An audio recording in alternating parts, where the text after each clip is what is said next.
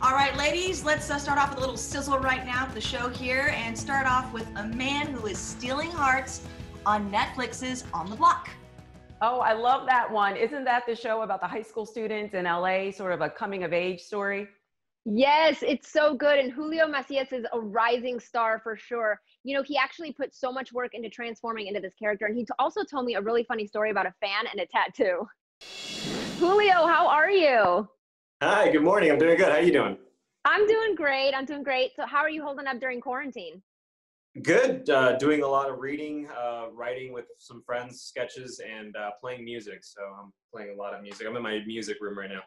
Fantastic. It's so crazy because I'm looking at you right now and I'm just like, wait, this is the same person that I'm supposed to be talking to. It's incredible how much of a difference a character makes. So let's talk about On My Block, Spooky. You have just completely transformed into this character. How much time goes into this, into preparing for this role? The first year I did it, it took a couple of months, maybe 3 or 4 months. I gained 20, 25 pounds to kind of get that spooky look. I shaved my head. I kind of walked around sort of. I did a bunch of reading. I wanted to bring respect and understanding to this community. And then after that, Lauren, Eddie, and Jeremy are such fantastic writers. I mean, the entire writing staff, it's 10 plus writers, I think. And they really know their stuff. And so I just trust what they wrote. And I brought my understanding of the Mexican-American experience to what they already wrote. But yeah, it's definitely a blast to play Spooky. It's incredible too. Do you just like in between scenes, do you just walk around acting like Spooky, or are you back to Julio? It's always just kind of, I always wonder about that. Yeah, it depends. Since it's a comedy, if the scene is funny, I like to just drop Spooky and kind of walk around and shake it off, because sometimes I bring it home and my wife doesn't like that. So, but if it's a serious scene, yeah, I kind of pace back and forth and I just kind of stay tense and stay in the zone. And it's just quicker for everybody on set, for camera, for lighting, if you're already there, if you're ready to go, you're not wasting time. Absolutely. And I think what's so fascinating about this character is that fans are obsessed with Spooky. I mean, usually when there's a gang leader, they're not too keen on this person and they don't really root for him, but everyone seems to be rooting for him.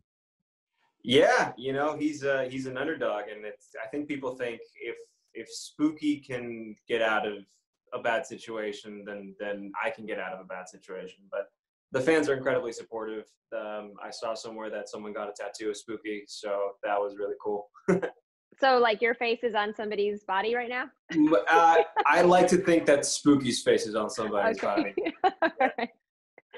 All right. Well, another role that you're actually in that is recognizable, people will know that it's you, is Selena.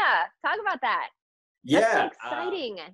It was culturally for me. It was mind blown. I've grown to be a huge Selena fan now, but as a kid, I would definitely recognize her songs. When my parents would go away and my primos would put it on, that's how I knew the party was starting and whatnot. And Pete Astudillo, he's her duettist, vocalist, so he sang a lot of songs with her, wrote a lot of the songs with her, danced his butt off on stage, so I had to learn my cumbias. That was something So now your wife can dance. Now you can dance with your wife, and she's happy. Now I cannot embarrass her just by doing this.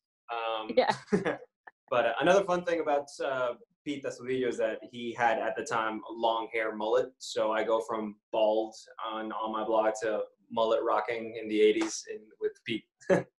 Wow, so that's like, it's a requisite now. You have to either go from extreme character roles, like that's a lot of fun though. That's so cool. Oh yeah, it's a blast. It's and it really is a different. They're both Mexican Americans, but it's just two different worlds, Two completely different sides of the spectrum. Yeah. Well, thank you so much, Julio. Best of luck. Stay safe.